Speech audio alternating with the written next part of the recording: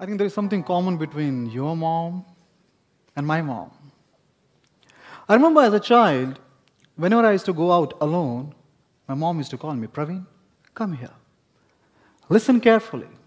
You are traveling alone. Make sure, son, you don't speak to strangers. Don't trust them. I would have died with this belief until I decided to become a solo traveler. Now, just because I travel solo, that doesn't mean that I don't work in my life. I run an IT company. I founded this company 6 years ago. But then I realized, even if you're doing the world's most creative job, but if you're doing it again and again every day, it is still monotonous. And monotony kills. So to kill the monotony in my life, I decided to become a solo traveler. But my solo travel is interesting. I have some simple rules for my solo travel. Example, if I'm traveling in India, I spend only 300 rupees per day, which includes my stay, travel, food, everything. So if I'm hungry, I sit down and I cook. If I'm tired, I just lie down. And whenever I'm ready to move, there's always someone to pick me up. Absolutely free. Now, to me, this is absolute comfort. But there's something else I do to make my solo trip more interesting, more special. I play a game with strangers. Because in this kind of solo trips, you meet strangers. I have given a name to this game. And the name of the game is Game of Trust. Because in solo trips, sometimes you meet some strangers. And when you meet them, your heart, your body, your soul will scream the words of your mother, don't trust this stranger. But in this game, I have to do exactly opposite. I have to trust. I played this game 24 times in my life. Let me share 3 episodes with you today. Let me take you to Shantiniketan, eastern part of India. I was going there from Kolkata. I took a train. I was sitting in the train enjoying my tea. And suddenly someone came from behind, tapped my shoulder. Hey, where are you going? I said, I'm going to Shantiniketan. He said, don't go to Shantiniketan, go to Sriniketan. I said, I never heard this place. He said, there's some festival going on there. I said, okay, I will see. And then he disappeared. I reached the station. I was outside the station, and I noticed someone shouting, excuse me, I'm going to Sriniketan. Will you come with me? Now, in my solo trip, anything offered free gets automatic precedence over everything. I decided to sit with him. Then we exchanged some views, some thoughts. And then we reached Sriniketan. And I noticed it's an extremely remote area. And he said, Praveen, where are you staying tonight? I said, I have no idea. I'm a solo traveler. And then he said, are you married? Now, for a moment, I thought, is this a follow-up question or a connected or standalone question? Then he started pitching his tent. And then he said, Praveen, I don't mind sharing my tent with you. And I was standing there like a fool. I said, Praveen, come on, he has fooled you. Right from the train, he has misguided you. You have a bag, you have gadgets, you have a laptop. What if he does something wrong with that? Oh, wait a minute. What if he does something wrong with me? Is that the reason he asked me, are we married or not married? And my heart, my body, my soul started this screaming the words of my mother, don't trust this stranger. And very next moment, I decided to trust because I was playing a trust game. I decided to stay with him. So what happened next? I will tell you, wait. Let me take you to another place, Gokarna, near Goa. Beautiful place. It was around 10 p.m. Raining very heavily, too dark. And I was struggling for the stay. Wherever I was going, they were saying, are you traveling alone? We don't give stay to those people who travel alone. Surprisingly, beyond my understanding. I'm traveling alone, not with a girl. Come on. And then I reached one guest house. 4 rooms on the top. All 4 were locked. One uncle was sitting down, wearing white color shirt. I assumed he's the owner of the guest house. And before he said no to me, I said, Uncle, why they are not giving stay to those who are traveling alone? And he said, just a few days ago, a person like you checked in one guest house and committed suicide. Police came and they canceled the license of that guest house. I said, sad, but why they cancel the license of that guest house? He said, police is suspecting murder. Now, during this conversation, I could able to convince him for the room. And then I was just going up using staircase. An old lady shouted from behind, "Excuse me." When I turned back, I got scared. Ladies, pardon my language, but that lady was not looking beautiful that day. And she said, "This is your water bottle. There is no water in the room." I noticed there is no water in my bag also. I was sitting in the room. And when you have just listened the words like murder, suicide, police, it is enough to increase the adrenaline level in your body to make you feel nervous and skeptical about everything in the world.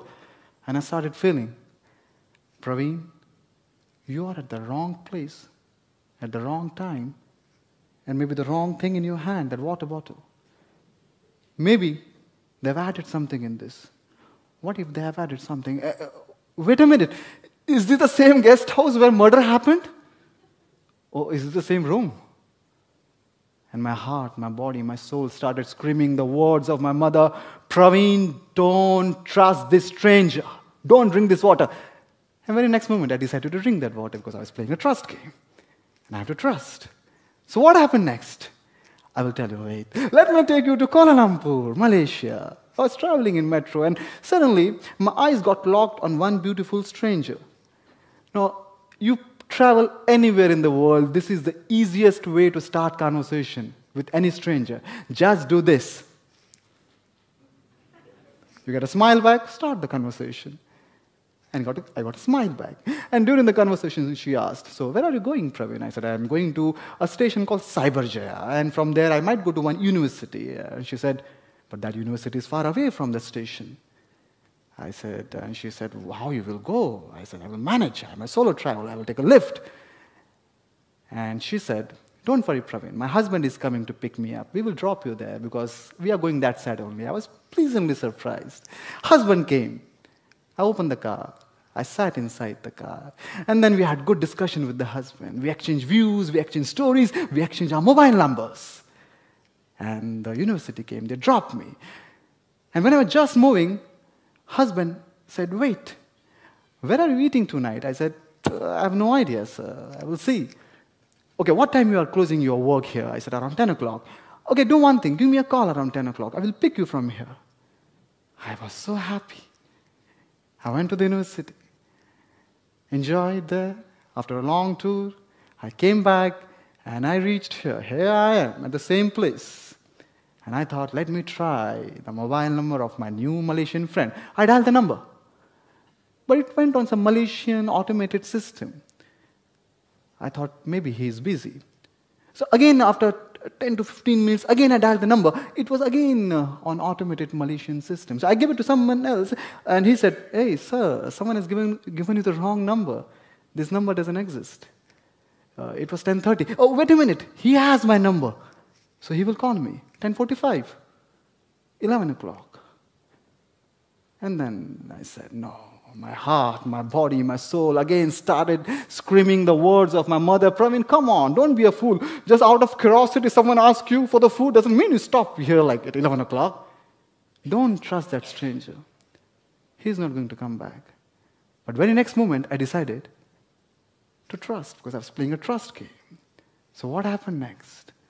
What happened next in all these episodes, ladies and gentlemen? That day, in Srinaketan, in that tent, I met a friend of my lifetime. He's a soulful singer. And the whole night we were just singing and dancing. The same lady who was not looking beautiful in the night knocked the door in the morning. I opened the door and she said, "Son, will you take tea or coffee?"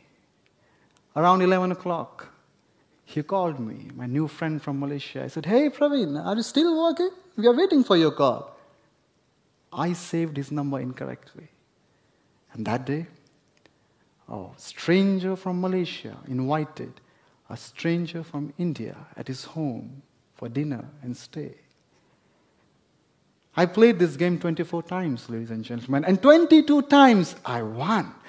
But what this win means to me, or what this win means to we all, it means that if I had not changed my belief towards strangers, my approach towards strangers, I would have not trusted more than 96% people in my life who are trustworthy.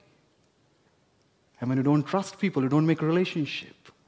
It means I would have lost opportunity to build a relationship with more than 96%. What a big loss for an individual. This simple innovation in my belief helping me to build relationship with strangers. Wait a minute. When I say strangers, I'm not talking about some strange people I meet on the road. There's strangers everywhere. There's strangers in the class. There's strangers in the office. Speak to them. Trust them. Make a relationship. There's strangers near your home, maybe your neighborhood. Maybe there's strangers inside your home. Speak to them. Trust them. Make a relationship. I know a few of you might be thinking, come on, Praveen, be practical. There are some bad people on this planet. Of course there are. They are so bad as if they don't belong to this planet. They belong to some dark, dirty planet. They're so bad. But can I ask you a question? When was the last time you met the bad person in your life? How many of you know a murderer personally, or a rapist personally, or even a pickpocketer personally? There are bad people, but they are very less. And just because of these few bad people, let's not the whole world suffer, because the world is full of people like you. Good people. And that's why when I send my son to mountains, he loves mountains. Last 4 years, every year, almost for 10 to 15 days, he goes to Himalayan mountain without parents. But when he was going last year, I said, son, come here. Listen very carefully. You are traveling alone. Make sure you speak to strangers. Trust them. Make relationships. Thank you.